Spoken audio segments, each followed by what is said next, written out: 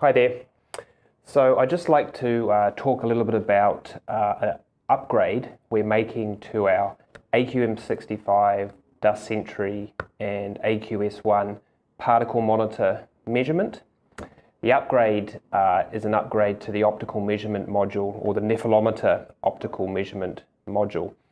This upgrade does not affect the profiler optical measurement system. It only affects the particle monitor measurement system.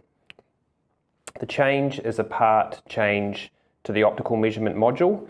The original optical measurement module was the 8180 optical measurement module from MET1, and we're upgrading that optical measurement module to the 82850 optical measurement module.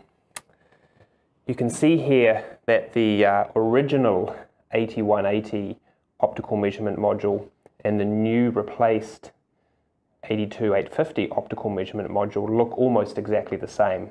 They're the same shape, the same size, and that makes it really easy to fit the new 82850 optical measurement module into an existing AQM65 or Dust Sentry or AQS1.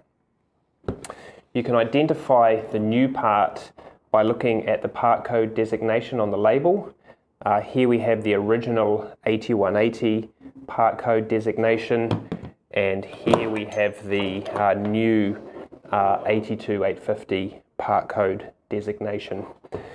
You'll also notice that there's a subtle difference between these two components based upon the electronic and the data connections.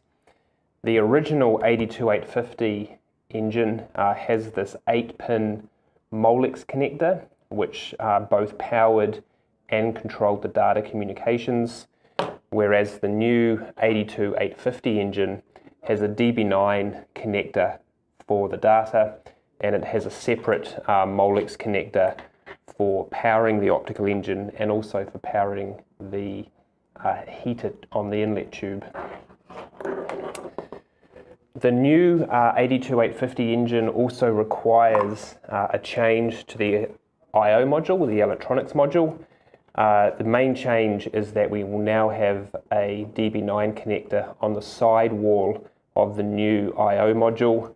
If we compare that to the original module, you can see the original module has the Molex connector, and the new module has this DB9 connection.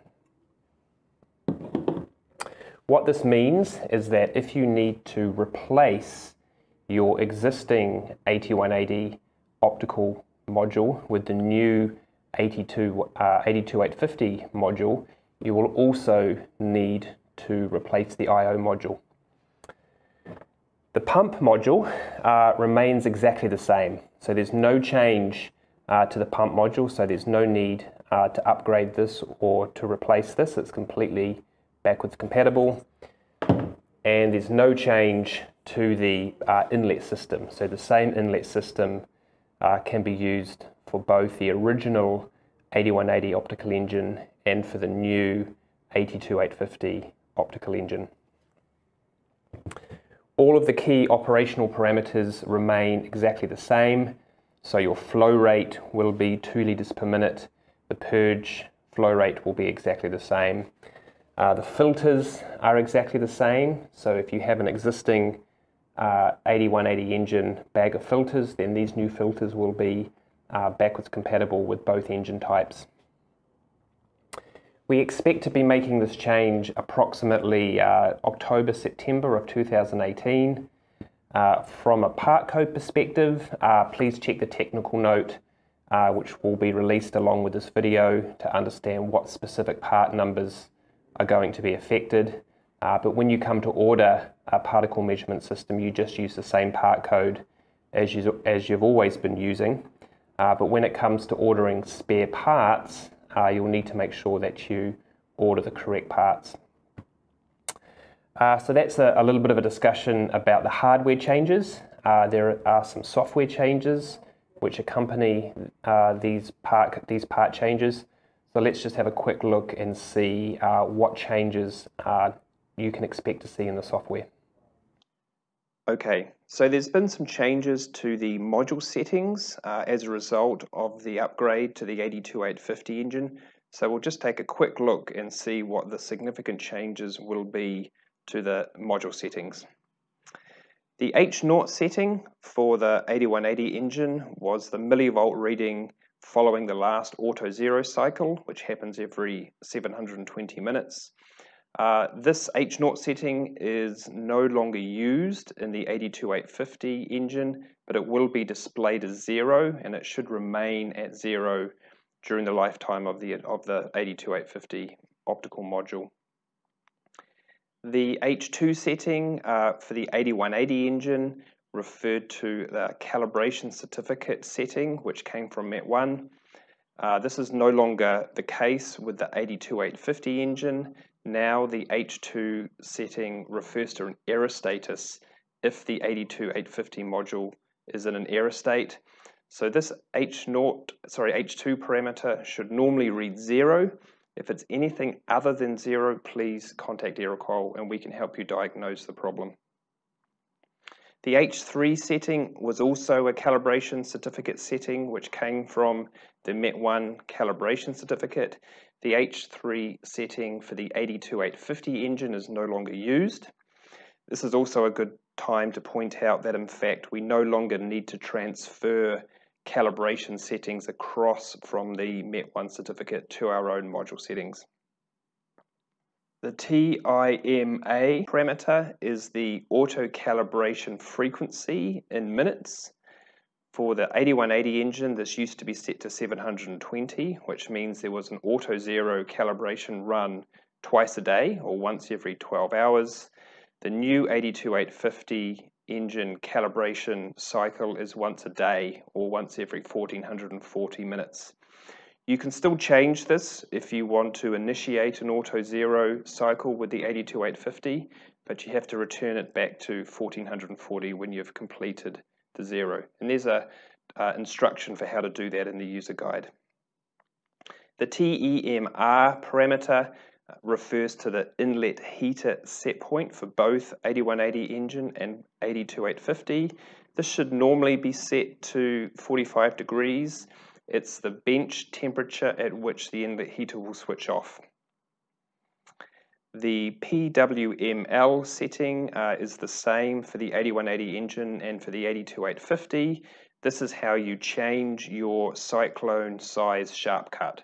So if you want to switch from measuring PM10 to measuring PM2.5, you have to edit the setting. And again, there are instructions for doing that in the user guide. And finally, although the HTR parameter is visible, it's not required for either the 8180 or the 82850 engine. So that's a really brief description of the various settings. Again, please refer to your user guide for a more detailed description of what each of these settings do.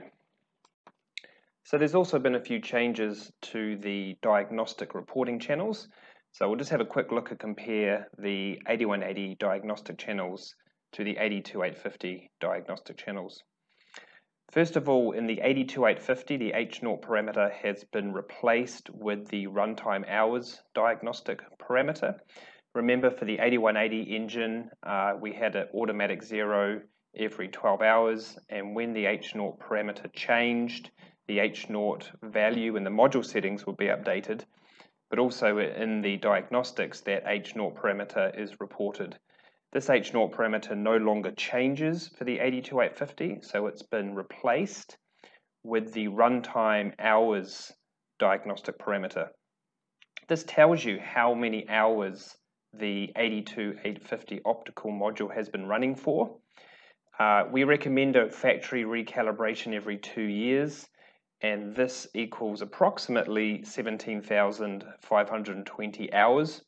So this is a really useful diagnostic parameter to help you anticipate when a factory recalibration is due. The laser current diagnostic parameter is the same for the 8180 engine as for the 82850. This laser current diagnostic parameter should be similar to the reported laser current on your MET1 certificate. and the bench temperature relates to the temperature of the optical bench, and this temperature is used to switch the heated inlet on and off. As with the module settings, I encourage you to check your user guide for a more detailed description of what these diagnostic parameters are. So that's a brief introduction to the diagnostic parameters, and I hope everything is clear. Please contact Aeroqual at technical@aeroqual.com if you have any questions regarding the upgrade from the 8180 engine to the 82850 engine. Thanks for listening, guys.